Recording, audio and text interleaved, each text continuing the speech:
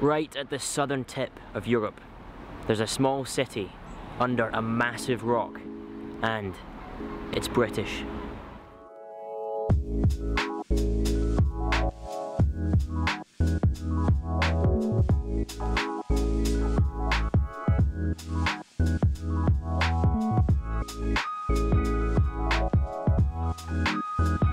So why is Gibraltar so strategic?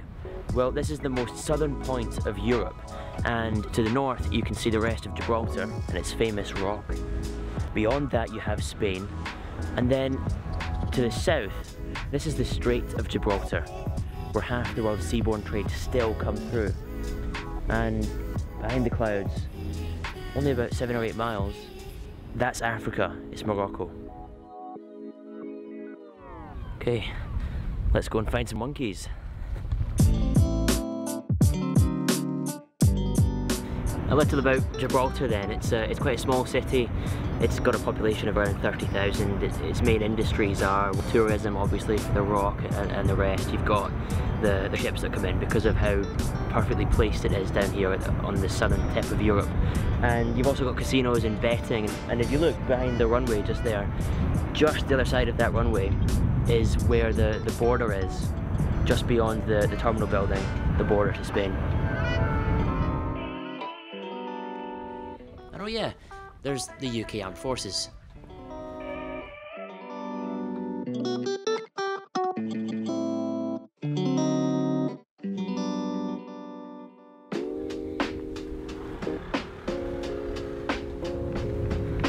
Walking around in the streets down in Gibraltar, it's quite funny because on the one hand you've got this Spanish architecture, this European amazing architecture, but on the other hand you've got these British things like the post boxes, the phone boxes, you've got chippies, and you've got pubs.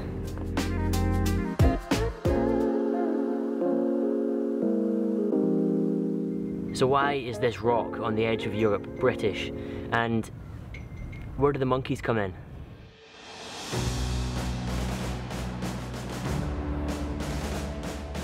So Gibraltar was originally captured by the British in the Spanish War of Succession, and at the end of that war, as part of the peace process, it was given to Britain forever.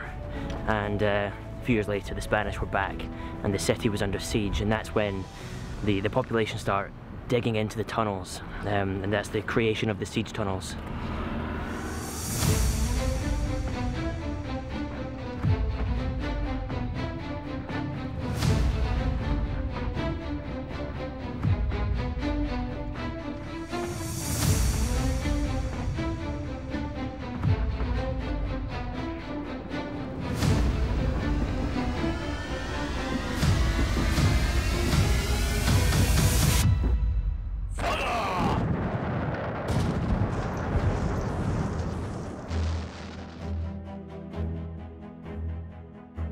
Ever since Gibraltar became British, it's been a really important place, and the amount of guns and defences, cannons, it's all evidence of that.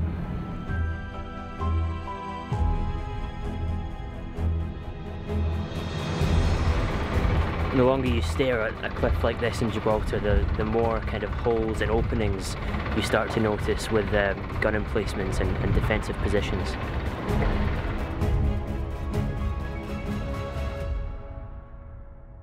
What does that have to do with monkeys? Well, nothing yet, but I'm getting to that.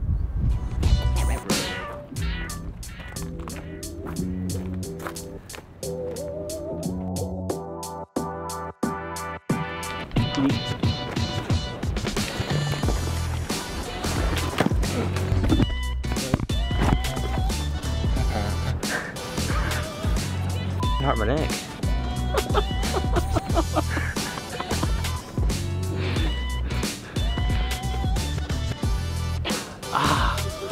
That actually hurt. Really? Yeah.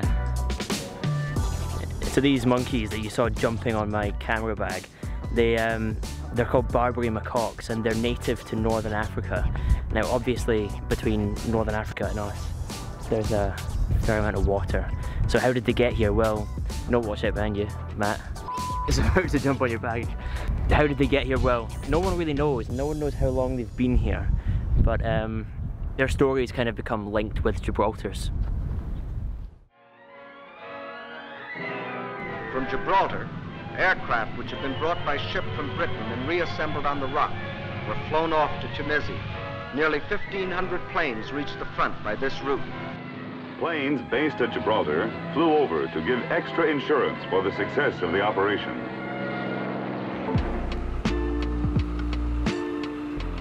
In the Second World War, most of the civilians were evacuated from here, and the whole place became a kind of military outpost with tunnelling starting once again into the rock. And it was to house ammunition and fuels and hospitals, offices, and it's kind of made the rock now, it's almost like a bit of a Swiss cheese.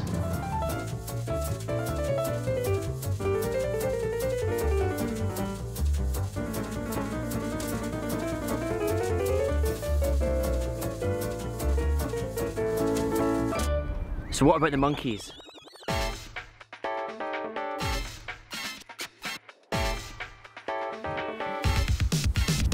Well, there's this story, a legend really, that as long as there's monkeys in Gibraltar, it's going to be British.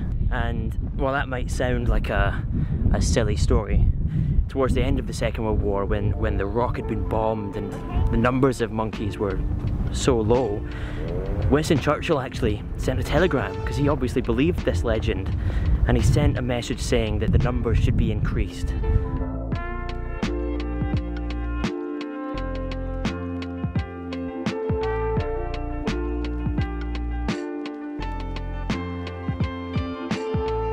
Nowadays this rock is still really strategic, with half the world's seaborne trade passing just there. And the monkeys, they're not going anywhere.